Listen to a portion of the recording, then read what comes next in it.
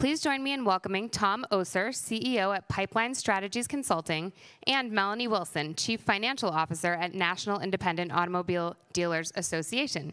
They will be speaking on the topic, how far and how fast should we go with electrification? Please give them a round of applause. Thank you.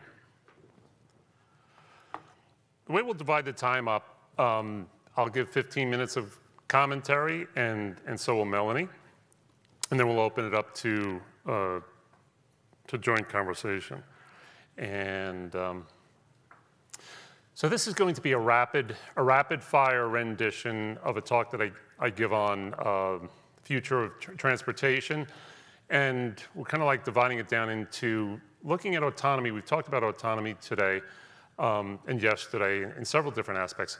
But autonomy as a motive for electrification, and how far, how fast. So pleased to engage that with you. So first, we'll go back to some first principles and perspectives. People talk about the sharing economy. Well, we've been sharing in transportation for a long time. I love this scene from Grand Central Station. Many of you probably have been there before. And to modern day, higher capacities. My favorite toll booth, this is the Beijing to Macau toll booth. It's 50 lanes wide, and the average velocity here is about 0. If you can see at the top, there's a little bit of a return lane there. There's 2 or 3 lanes going back the other way. Those are the people who didn't lose their vehicles gambling in Macau. And then in LA, we have the same thing, only we have a different perspective on it. We look at the traffic jams as an opportunity to work on our aspirational jobs, dancing and performing. But the burning platforms that we talk about is that the aggregate miles driven is just on a juggernaut. We're up to, well, we were prior to the economic downturn in 2008, and then the very recent downturn in COVID. I kind of added a nosedive from 3.2 trillion miles driven. It's back down to the year 2000 level of about 2.7 trillion aggregate miles, all miles driven. But that's going to bounce back up very quickly, and I can tell you, traffic is back in Los Angeles, at least, if not everywhere else that we live. And so the congestion is back too. We recall major cities around the world. Los Angeles, the average person in Los Angeles spends about 100 hours in congestion a year. And what that translates to is $20 billion in lost economic activity or sanity. And then the gigatons of carbon increasing looks a lot like, well, I guess energy is a problem. There we go. The gigatons of carbon emissions. We have is this something I'm doing or hands-free? Okay. Is exponentially growing, and perhaps just for the fun of it, this week in Seattle even, this might reflect the temperatures growing as a proxy for global warming and perhaps some ecological environmental issues that we're all concerned about. In Los Angeles, about 30 to 40% of the real estate is allocated to automobile traffic, to the vehicle traffic. The interstates, the roads, the highways, the parking lots. It's just amazing. Cars are the second largest capital expense, 38,000 average new, 25,000 now for the average used car. 4%, these assets utilized 4%. This is disruption waiting to happen. We all know this. These are the statistics that we repeat all the time together. The path forward, is it going to be a gradual burn, a gradual and continuous burn, or will we have a disruption along the way? Well, we're on the verge. Real change is about to occur, and then we have to tease out what's real and what's hype. We talk about autonomous capabilities of cars to give us back efficiency in our lives, and safety. You know, the challenge, of course, is that statistically, autonomous vehicles are going to be far safer, but we will not forgive one human life lost to an autonomous vehicle while we tolerate tens of thousands of losses when we're engaged ourselves as humans and we forgive each other. We're not going to forgive that robot, but we kind of like give each other a break because we know stuff happens. Innovative disruption. Everyone talks about, I'm starting a business and we're being disruptive. Really? Tell me how, and tell me how it's going to be adopted. Shared economics and on-demand for ownership, and electric vehicles, the ultimate story. So what's the rise? Autonomous vehicles can see. Autonomous vehicles can think with AI. We've been talking about AI several times today. Autonomous vehicles can sense. When you look at them, they've got big, ugly ears. Their eyes are a little bit screwy. They could take a starring role on Orange is the New Black. But they're going to get a package that you can put on all vehicles in a standard way, and we'll get used to the look of that. And so then the promise is transportation as a service, ride sharing. The assets that we ride in will go from 4% utilization to 40%. Think about the economic benefit there, 10 times. The car's capacity, instead of just driving 10,000 a year, they'll be driving 100,000 miles per year. That's a 10x opportunity. Gas to electricity, $15,000 in gasoline down to about $1,500, $1,600 in electricity, an improvement of 10x. And the powertrains, from maybe 100,000 miles to 500,000 miles for the warranty that they're willing to give the warranty on, about a 5x. 10x is the capital raising goal to say, if you have a 10x improvement, that's going to be adopted by the marketplace. So by all of these measures, we should all be driving autonomous vehicles in no time at all, because I see 10x's up and down the board of what's promised on the technology. Disruption, not so fast. Not so fast.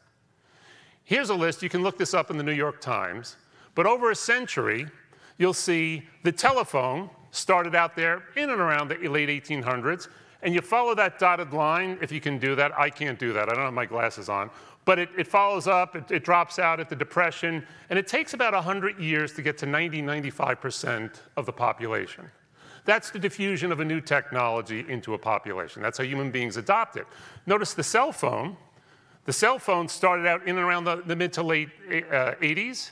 And within 20 years, it reached fantastic. So we have this acceleration of adoption of technology across the population.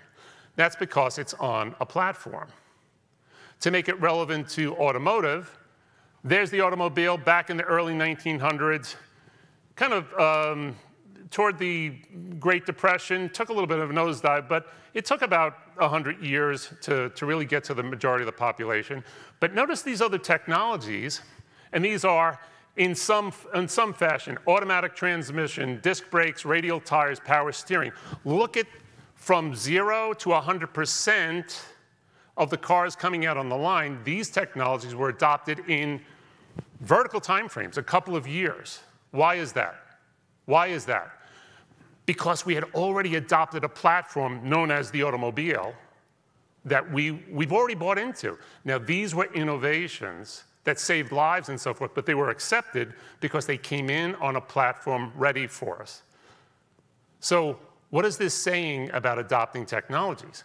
This is the famous crossing the chasm curve, and that is way over on the left, about 2.5% of our population are enthusiasts. They'll take any technology just because it's different, and they don't care whether it works or not, because just the idea that it could is enough for them to use it. Then you'll have the visionaries, the early adopters, that are willing to work on it with their engineers to make it work for their business, because they know no one else is going to have it. We'll be the first to market, and we think that we're going to win in the market.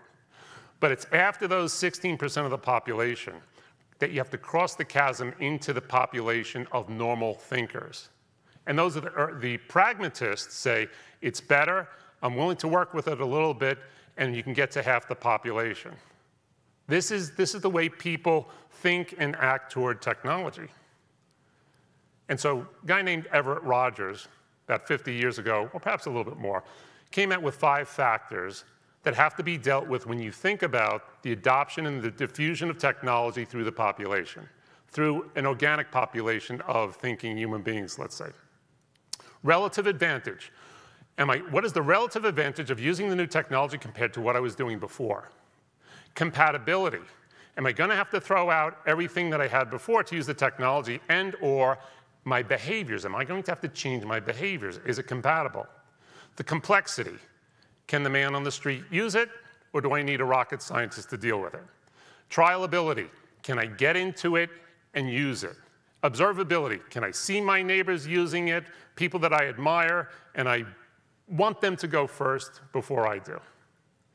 And so here's what it looks like across the world. This data is a little bit dated, might be about a year old, but it shows that right now, in terms of the populations, the US, we're probably somewhere in the low 1% of the vehicles we drive in electric and electric vehicles. This is the electric piece. This is not the autonomous piece. This is the electric piece.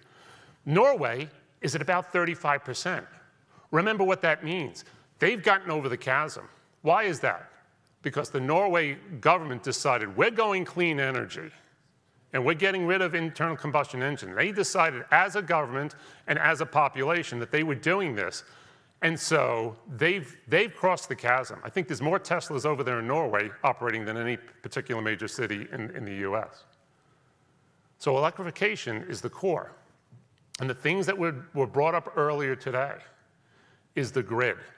Now, I'm living in LA. I'm living in LA for about 10 years. I remember the Enron deal. I was living in Dallas back in the Enron days.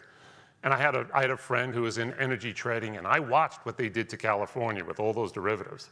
In California, we're paying more money for electricity than water and food itself. It's unbelievable. But the grid, the power, and all the step downs that were talked about earlier by our buddies from Cornice and so forth, 75% of the energy that's generated is being dissipated in heat and waste on the way toward consumption. This is a big, big issue. And hence, the issues of getting distributed energy and storing it locally and not allowing it to dissipate in loss, heat loss and transmission loss. And they could always talk to Texas. We're great. I was thinking that, no, I'm going to tease her because I did live in Texas. I was a damned Yankee. That meant I came to Texas to live there, and I stayed. So you're a damned Yankee. But I left, so I just became a Yankee again. And we were just talking about how wonderful Texas was this winter with its free market electricity that wouldn't pay the extra 15% to guard against the, well, they did. They may have met the 100-year storm, but what they didn't realize that we're having the 1,000-year storm this year. That's the piece. That's the piece free market economics doesn't pay for. But here's the thing. Besides the electrification of all the cars, that I have to decide, am I going to change my behavior to charge my car every night because I play that gas gauge to F to E? I have days, sometimes weeks. And even when it gets to E, I'm playing the game, can I make it or not? You know, that's my behavior. I don't know if I can deal with plugging the car in every night. But there are other claims on electricity. Water desalination. I'm telling you, I'm living in California. I'm concerned. I'm on the wrong side of the country right now.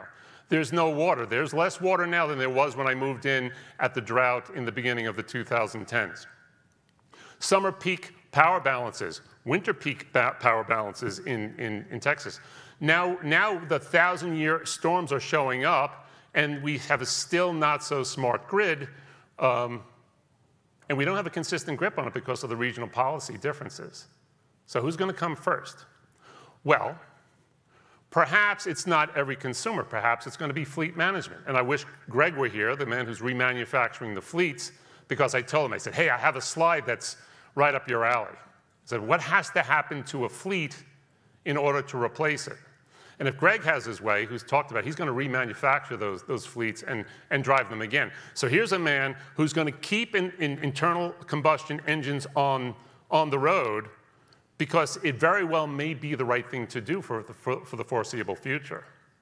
And then Airbnb, you can't see this, but what's on the screen right now are all the logos of Airbnb, Bird, Lyft, Postmates, and so forth. These are the sharing business model. I can't even see it now, so I'm completely flying blind, which is good. It's close to the last slide. But the question is, are we going to be part of the sharing economy and go into that dark night willingly? Because autonomy is an American's middle name. and you are going to have to pry the car keys out of my cold, dead hand. That's a Texas phrase. You're going to have to pry the car keys out of my cold, dead hand because I want to go out on the open road. I want to be in control of my own destiny, particularly on the weekend when I don't have to work. And that's a social change that's going to have to be dealt with. So I'm going to stop there. Oh, well, I'm going to stop here. So the question is the future now? Well, we have to discuss this. Autonomous driving is inevitable, but is it universal? I like what was talked about in the ports, in very constrained environments. I think it's going to be really hard to get me to act rationally and give way to an autonomous vehicle that I know is going to have to stop when I step out into the traffic, whether the light is green or red. The autonomous vehicle is going to have to stop. I don't think it's going to work with me in the road with them as a human being. Innovative disruption, only if it's adopted. Think about the Rogers 5 factors and the complexity and so forth. And the shared economics, all these things are great, but electrification is the core issue, how far and how fast. I'm going to now give the podium over to Melanie, who's going to talk about some of the challenges that we're going to have to overcome. All right, thanks. Thank you.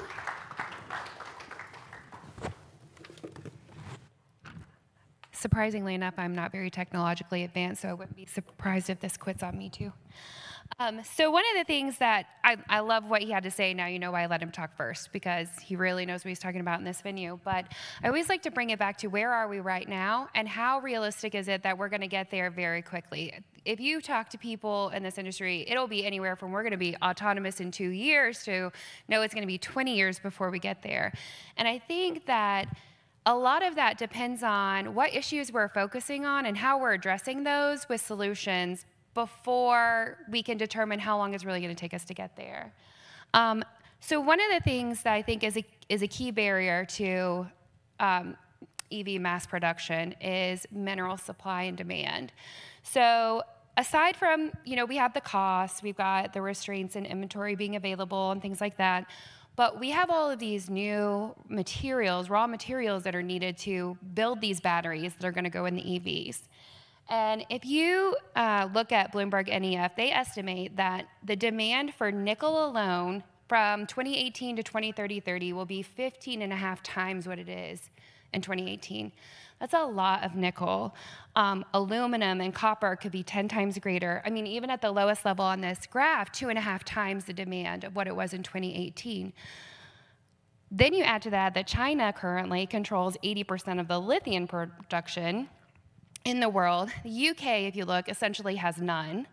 And the US hasn't even tapped into what they have in reserves. So we have a long way to go in the mining industry to catch up with what's going to be needed for these batteries.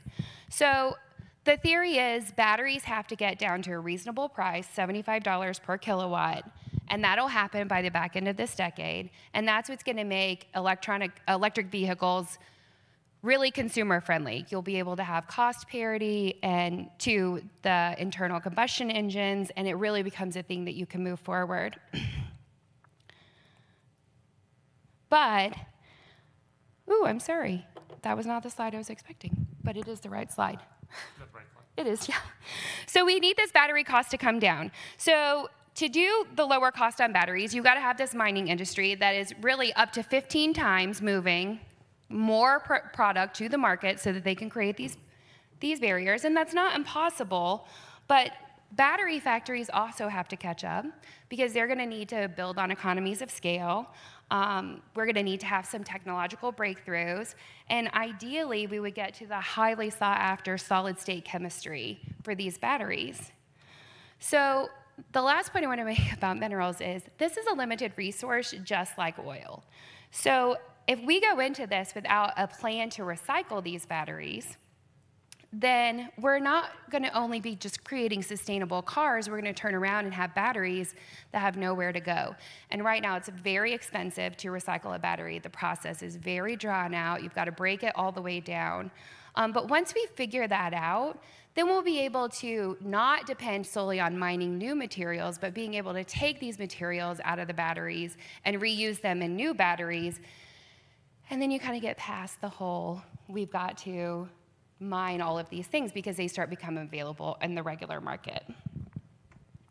Someone talked earlier about the chip shortage and semiconductors and how bad the COVID-19 pandemic had an effect on that. And those semiconductors are equally as important to the ICE vehicles now as they will be to electric vehicles. And when you talk about semiconductors, you talk about cobalt, which I don't think was on my graph, but 50% of that is in a very unstable environment in the Congo.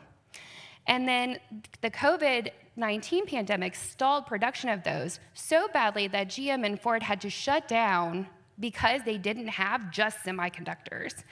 So these minerals that come into play, it's a big problem that we're gonna have to figure out how to get around.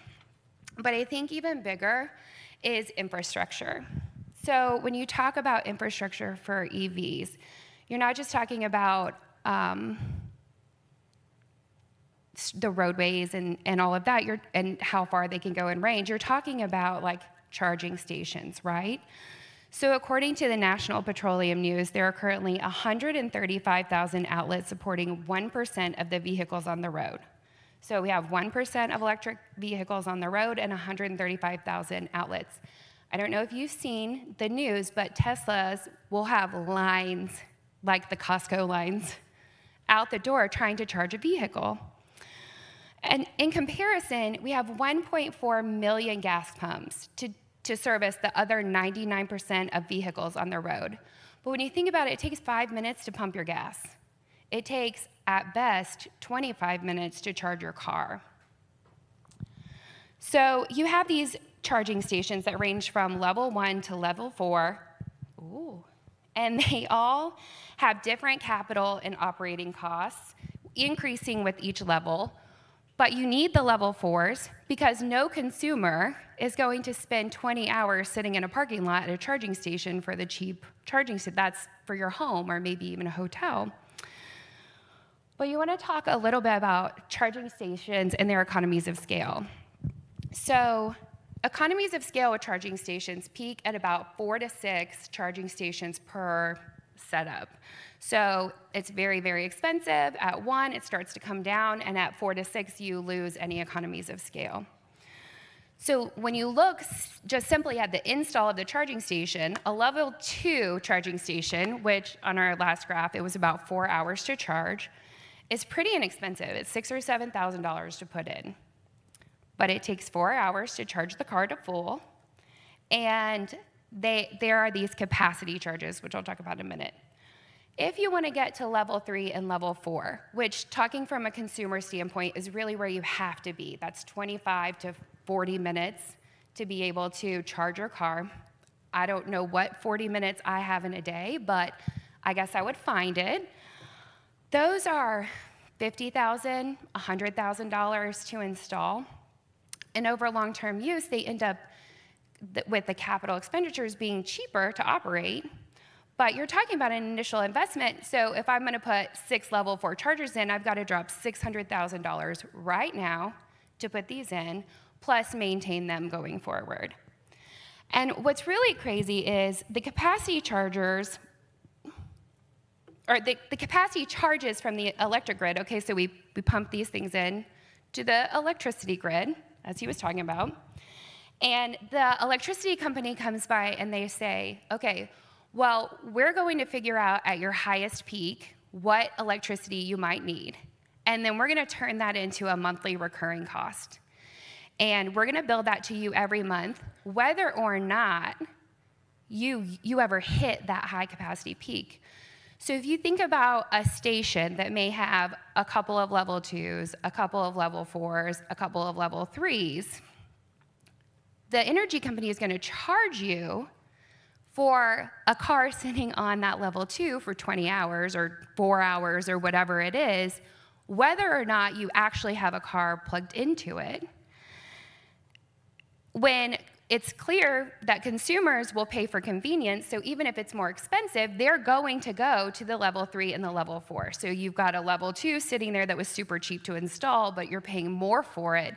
And it ends up being like $1,200 a month to operate this level 2 that may or may not really be effectively used. That's just the baseline cost, plus than what you actually use. So the last thing I really want to talk about is we talked about the government needing to get involved. So Norway, has 35% of electric vehicles on the road. And the way that they did that is the government said, we're going to come in and we're just going to make this change, and that's just going to be what happens, and you get past that.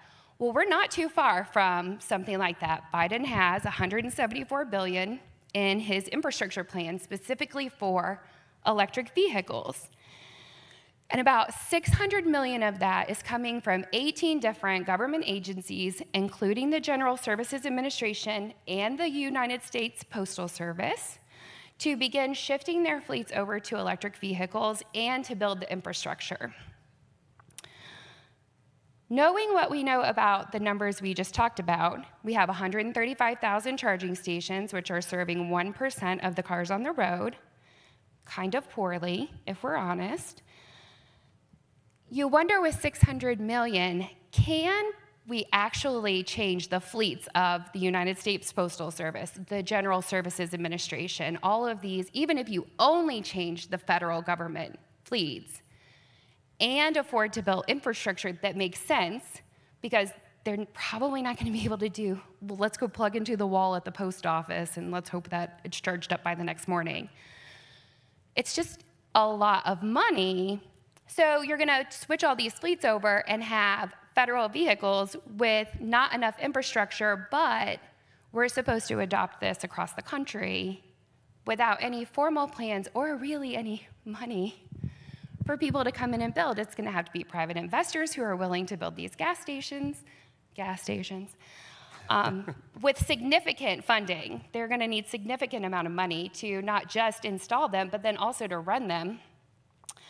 And you've got I guess they said 7% of the vehicles will be electric by like 2030. I think that's right, 7.5% or something. So 7.5%, we're going to have to 7 times the number of charging stations that we have to poorly service all of those vehicles with the costs like what we talked. And then the last note before I'll let you comment is, right now, electric vehicles don't put any money into the Highway Trust Fund. So this Highway Trust Fund is what gas taxes come in to pay for roads and infrastructure across. It's kind of a huge deal because the electric vehicles are using the cars and roads, but they're not actually paying into any of this tax. So gas trucks and gas cars are all paying this gas tax, but the electric vehicles aren't. So if the administration really is going to push us into the electric vehicle adopted across the board, we really have to sit back and talk about the basics first of who's pitching in, how are we going to pay for this infrastructure, and is it fair, really? Never mind, it was a bad joke. Is it fair for them not to pay their fair share? It's a good line, whether it's a joke or not. It was terrible. It was a really bad joke. I got through in my head, and I was like, this isn't a good idea. You shouldn't say that. Yeah. So that's what I have to say. I'm a money girl, so I think about, $600,000 for a gas station. So it's interesting when you said, the thing that struck me about the statistic that you said, that the target of this $174 billion toward infrastructure in general. Infrastructure in general, but was it 600 million toward EVs? Okay. With an aspirational model that maybe by 2030 we could count on 7% of the population being electric vehicles. Right. So you think about what that means, we're still way in the early visionary stages of crossing the chasm in a population of normal, normal human being population, where you've got the technical enthusiast and then the visionaries in business. That's only halfway through the visionaries element of the population. Right. And that's pretty challenging. That's pretty challenging. And you have to wonder what roadblocks you're going to run into, because no administration is in office for that long. So, as we've been seeing for the last several decades. Right. So if you have 2 sides of the coin and one supports it and one doesn't, you're going to come into these setbacks where this administration set this ball moving forward, and then someone else comes in behind them and says, yeah, well, that's not really a priority anymore. So I think what you said about Norway was really striking, because without government support and almost mandate to do it, you really have a bumpy road ahead of getting people on board to move in the same direction, because it's just inconsistent in telling people out there what the priorities are. So when you said that the part of the plan there is to roll it out through the GSA and the U.S. Post Office, I'm thinking about what more dangerous an organization than the U.S. Post Office, because the U.S. Post Office has to go to every zip code, regardless of the preparedness of that zip code to need or even want electric vehicles, or even if they wanted it. So there's again, go back to those Rogers 5 factors, is the compatibility of the idea into the population that you're going to try to deliver the technology. They just might not be ready in certain zip codes, and we know that to be darn true. Well, I mean, a gas station is a profit center just like everything else, and you're not going to go set up this very expensive charging station in a small town in East Texas with a population of 300 who may have one electric vehicle regularly there, but probably isn't really traveled through. It's not a main thoroughfare. But as you said, the post office still has to go. So then what, the post office is going to invest all of those dollars to build that charging station for the 2 post trucks that run that town? That's a tough circle to square, right? Yeah. It's really tough. And so I wonder, why don't we open it up to the audience here? Yeah. Where do you see dense population acceptance, either private or business? Where do you see significant incursion of electric vehicles being possible, given that not all people are created equal in terms of being ready to adopt electricity? Yeah. Both of you did an excellent job in stimulating our thinking. Just a note of observation, considering Norway, not only it was amended by the government, but they subsidized electrical cars so much so that it gets cheaper to buy an electrical car than a regular gas car. So it was really an incentive that drove the behavior. And that's human. Maybe as humans, we know incentives work. Yeah. Coming back to your issue about the government, all the cars and all the slogans, politicians make slogans, sound bites, because they are not held accountable for it. They're not going to be around in 2030, 2050. And even CEOs sometimes talk about sustainability and green energy and everything. By 2030, 2035, I've known a couple of CEOs who make that claim. They're going to be there, but nobody's held accountable for it. So that's the thing. There's no accountability in the decision. A market decides itself. Coming back to your Rogers factors, they can predict whatever they want. And the reason they're talking about government fleets is because taxpayers pay for it anyway. So it's already subsidized. So there's no change of behavior. But when was the last time a government ran a project that really made sense economically? So we all know that. Coming back to thinking, I've seen some presentations where the EV cars would work very well in retirement communities. Mm-hmm. Okay, like in Florida, other places, a large community where people move around, socialize and everything, and they can have EV cars running over instead of buses, and in a controlled environment where it's much more disciplined. And I think those are incremental steps one has to take as people get comfortable with the technology, and a lot of other issues are taken care of. And I think there are opportunities in dense population cities, but again, with the human factor interaction, it has to be a controlled environment. So that's, I mean, I don't know. It's going to take a while. Yeah, when you think about the history and the development of the railroad across the United States over a century, you know, when it first came out, trains came right through the middle of town, right through the town square, at street level, killing the kids.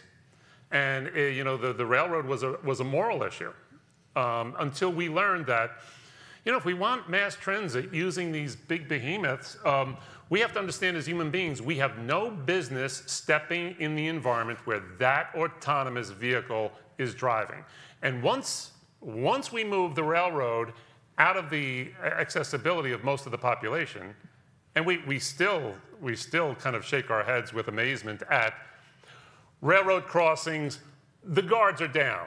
And how many human beings drive around the guard because they know better, and then you see the car swept away? It just happened, you know, in the last couple of weeks. It's going to happen, absolutely. Yeah, it's what happens. And so this is, I think, what we need to deal with on the autonomous side. I've been in autonomous vehicles since DFW opened up, that long 4-mile strip of a north-south airport, and I forget who I think it was Rockwell International built an autonomous tram between all the terminals. That was back in the 1980s. We've had autonomous vehicles for a long time. That has the characteristic, as a human being, you can't get on that track in front of it. So we have to rethink the things that we know are true. I just wanted to note, on your Rogers factors, I'm trying to think, where did safety come into picture? Because I've been preaching on innovation that it has to be safe to use. Otherwise, it doesn't get adapted technology-wise. So within your 5 factors, there was some compatibility or something like that, the last 2 ones? Oh, yeah, complexity, compatibility. The last 2 ones were trialability, and that is my ability to try the thing out before I invest in the technology. Okay, so the safety comes in. Observability is, can I see people that I respect or are of like mind that I can see others using it successfully, and that will get the latter half of the population to adopt. That makes sense. If people accept it, that means it's safe. Right, right. So I can observe that I'm not, and that's what happens in the second half. It's the conservatives and the laggards. They want to know, they want the VCR out of the box just to work. They don't want to deal with the blinking 12. You know, the 12 o'clock midnight. And that was the biggest thing. So people want to observe that it's safe, that it's usable, and I don't have to think about it. It's just that's the second half of the population, and that's a realistic thing. Right, this is going to be a challenge for all of us, but that doesn't mean it's not going to happen, but it's going to go through some speed bumps, but it happens. So Definitely. I really appreciate it. And when the electricity is down for a couple of days, this winter in Dallas, in California in summer, as we have rolling brownouts, or we intentionally shut the grids down in Northern California to avoid transmission lines blowing down and starting wildfires. You know, that's safety issues, the complexity of the things that you have to deal with coming up. And adapting to it. Yeah. So Adaptability. thank you. And on alternative. Yeah. Other questions, other points? Yes, I want to go back to our buddies from Corners because they opened up this issue about the grid and so forth. So I hope it's on the grid. It's around there. No. My question is, I know we could talk about a bunch of different things. We could talk about energy as a service, what Montgomery County did, where you had a municipality partner with a utility, where the utility started building the infrastructure. And they offset the cost. And that's a really cool conversation where, you know, that could work to help adoption. But because of who you guys are and what you guys just spoke of, my question is we have a cultural fundamental problem with taking a step back when we commit to a decision. And do you find anything in this ecosystem, in this world of creating more electric vehicles, of needing to put in more chargers, of needing more transmission and distribution and storage, security, all these different elements, do you think that there is an area that we can postpone, that we can pull back in a way that doesn't cut off our nose to spite our face, if you will? Okay. That's a really good question. I do agree. I think that once we get on this path, we just feel like, especially the leaders in the pack, feel like we just got to bulldoze ahead, because taking some time to pause and step back and figure it out feels like a little bit like failure, and I had to stop and move forward. I think if there's any space that we're going to pause, I think it's probably in this idea that this has to be a mass adoption across, every avenue of what it is right away. That when it becomes a really viable option that is truly sustainable among all aspects of battery life and recycling and all of that, that it doesn't have to be an overnight shift in thinking, because it's going to take time for, like his grid showed, for people to get on board. And I think sometimes when we get wrapped up in these conversations, it's that, oh, we need everybody to adopt this all at one time, when really it's probably fine if it's a slower pace. And I would venture to say that it might speed up the movement through that curve if we just let it be a slower pace, because the back half of that curve is the most reserved on whether or not they're going to make the move. So the longer time they have to see it in a smaller population work, the more like they may move quicker through that process of coming on board, rather than having this big jump up to the top of the curve, and then it takes you, 2 decades to get the back half to jump on board. What she said.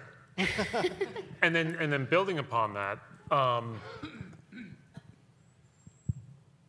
was speaking to somebody earlier today at lunch, is that the challenge is that there's so much stupid money available today. In the capital markets, there is just an enormous amount of money to be invested. And so venture capitalists are living the dream, a lot of dry powder ready to invest, and they'll invest in anything that looks like a market that's moving, because why not? There's just so much money. There's cheap money and capital to invest in anything, and that creates a state of stupid money.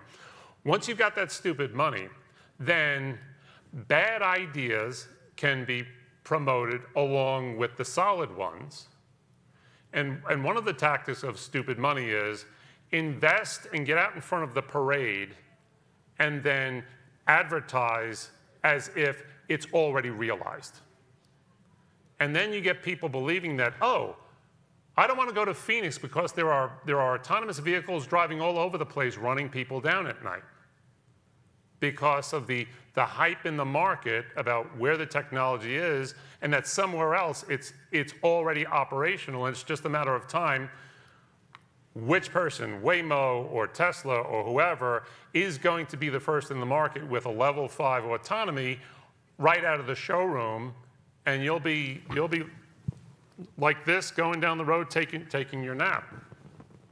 And so there are people today, and you see it on YouTube and on the news every week or so, people are getting arrested driving their Teslas from the back seat, because they're already taking on the fact of stupid money saying what's already true that's not even close yet. Because you can get away with it. You can drive in the back of a Tesla on a pretty well-mapped road, and you're going to have a pretty good chance of getting there alive and coming home again. And so I think the thing we're not going to step away from it, because we're an open market economy. And what we do again and again, if you look at that wireless communications marketplace, the United States intentionally, because we love competition so much, we had AT&T and Qualcomm on one standard and Verizon and Sprint on another standard for 20 years, and the Europeans created GSM, the international standard that the rest of the world built to. And then finally, once all of the venture capital worked its way out and people realized that the world was taking off without us, the free marketers in the US, AT&T and Verizon and Qualcomm, everyone got together and said, yep, we got to go GSM. Because if we don't rationalize, the rest of the world is going to go, and we're not going to be able to deal with the rest of the world. So the thing that we can step back from are the statements that were already there, and if you're not driving our autonomous vehicle with your kids to work today, then you're way behind. So I think that's what we need to step back from, and that is, and I think what happened after the person got killed in Phoenix is that Waymo and the rest of them pulled back from the market and stopped allowing smack to be talked about what was possible and not, because that wasn't the technology's fault. But they took the hit for it because they allowed the hype to say, we're ready to go. And no matter what you did, the first cycle, until they figured out that the human wasn't doing the test the right way and she was responsible and it wasn't the technology. And so that's what we need to step back from, is the hype and the believing that it's there, and get to the fleet that has the environment to perfect it, and then take the results from there and expand it out and expand it out. And I don't know where those bets are. The people in this room are the experts. Yeah, you know, on that point, I think you're spot on. I think, first of all, great presentation. I thought you guys did a terrific job. But I wonder, it'd be good to get your thoughts on, do we see autonomy kind of in the developing in these unique pockets, these aisles of autonomy, and perhaps in within those markets, it's folks that either don't want to own a vehicle or have just a short-term need that are using Uber or Lyft today. And if you're already trusting somebody to drive you and you're really not paying attention, would that be adapted more so in replacing car sharing as we know it today? And maybe that's the starting point in those kind of pockets of those aisles of autonomy. I don't know exactly where those would be, but where there would be less perhaps need for personal car ownership. Because if I'm going to own a car and have access to it, I'm going to want to drive it. If I don't have access to a car, I really don't care who drives it. And if I don't have a need for a car full time, I really don't care who drives it. So it's going to be just interesting to see, does it adopt in a fleet or a ride sharing aspect first? Logically, that seems to make sense, but we'll see. Yeah, I think there was someone on the first day who was talking about how this stuff has to be developed in areas where it's safe. So you're going to see the pockets in where the people aren't. And then this autonomy begins to develop from there, and then it's delivering your groceries. And then I absolutely think that the first step is probably a ride share where I can get on my app and choose, do I want a driver or do I want an autonomous vehicle to pick me up? And then you'll have this gradual shift over to, it's only an autonomous, and if I'm driving myself, I own my own car or I'm sharing with someone. But I definitely think I could see the car sharing as we know it transforming once this kind of catches up.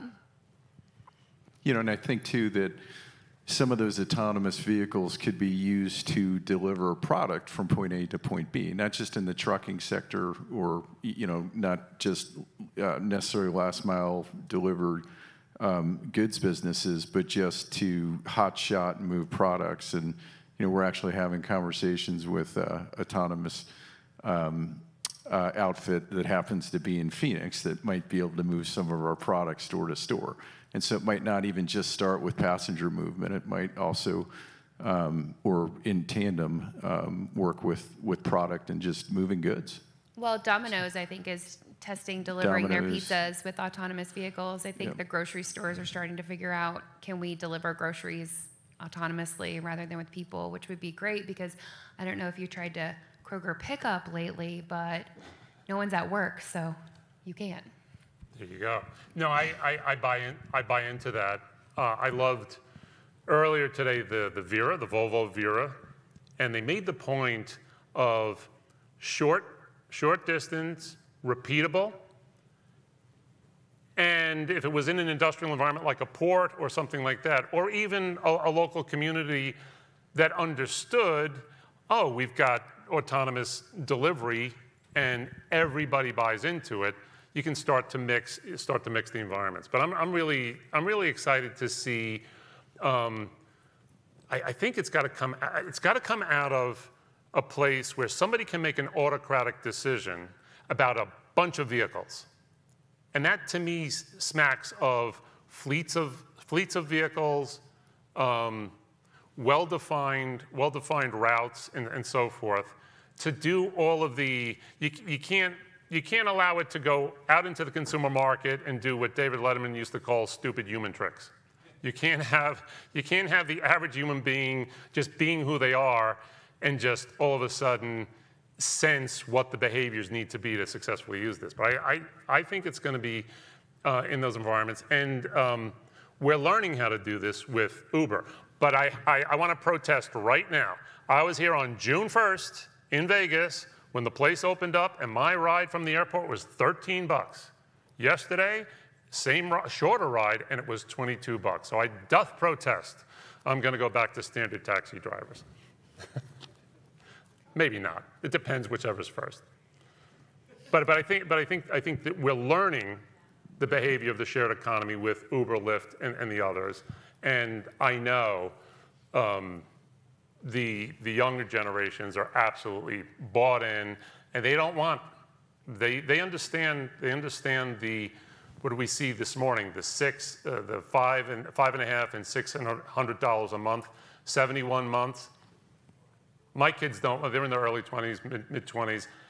They think about that. They don't want that. They don't want that burden. I think though you keep saying, you talk about the stupid human tricks and how people react, and I wonder, like, do the younger generations realize how much their behavior is going to have to change in order for this to move forward? Every time you said, like, people do stupid things, I just kept thinking about several years ago, there was this story about a guy who put cruise control on his car and got up and walked to the back of his van, and then was surprised when he had a wreck. That aspect, the topic may change, the button may change, but that's just natural human behavior. It's human adoption and change and deciding who they are and so forth. But the population is huge now. Yeah. And the issue is who's investing the money in which parts of the value chain, like the question we just asked. What would you back off on? Does anyone else have thoughts on backing off?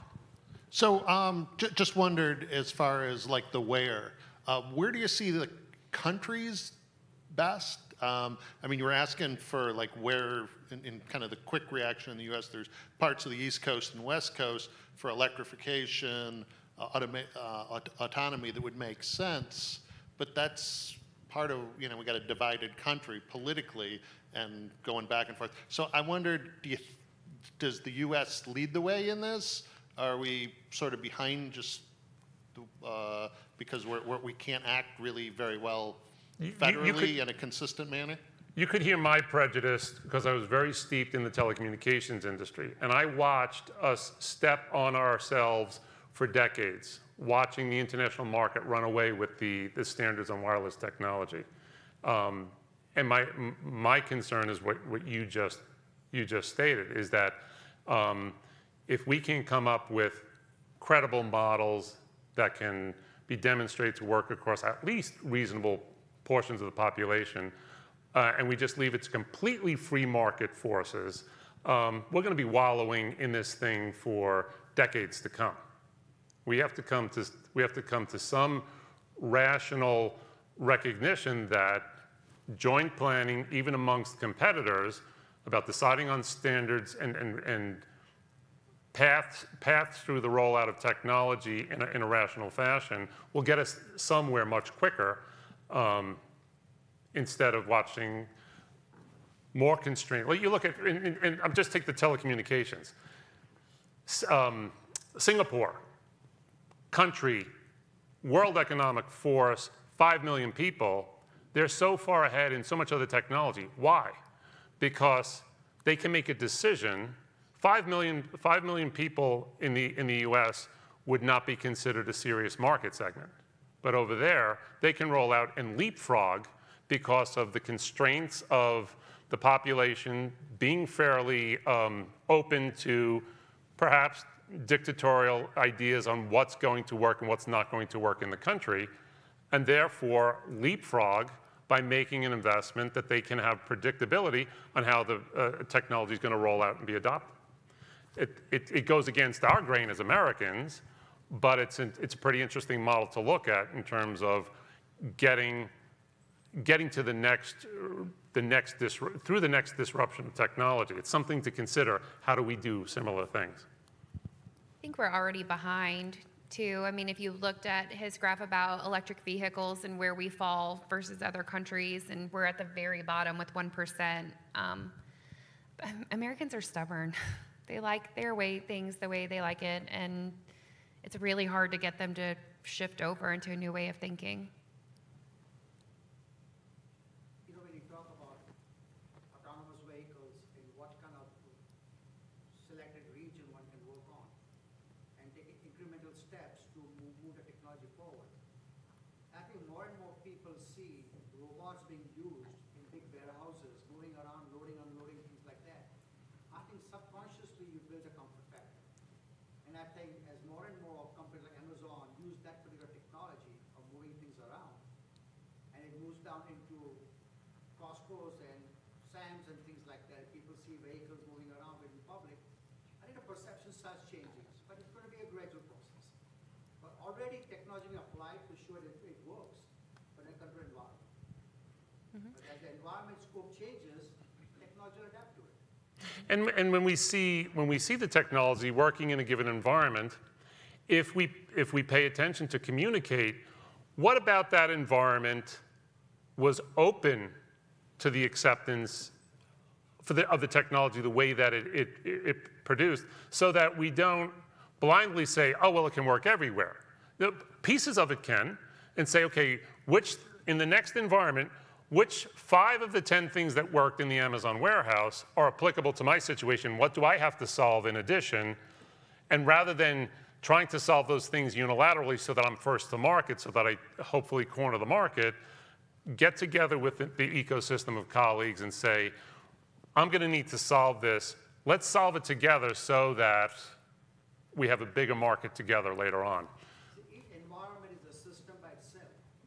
As you change the environment, the system needs to change. This really comes down to system engineering eventually. That's true. Yeah. And cross-industry, like there was someone talking about it yesterday. They showed the graph where all the circles started overlapping. It's just like what you're saying about you're going to have to get together with other people to problem solve all of these different things, because once you start moving in this direction, you're not just touching one segment anymore, one industry, one anything. You're crossing into a bunch of different sectors. Yeah. 100%. And I just want to be collaborative with our host. We're like 7 minutes over. Sorry. Any last question before we wrap up the session? This was really great. I've got a great new friend in Texas in the industry. And really, thanks very much for participating. Any last words, Melanie? No, thank you. This has been an incredible couple of days. I'm so impressed with the group of people that I'm around and who I've met. So you're all so brilliant. I don't feel like I have anything smarter to say than any of you. So thanks much. thank you.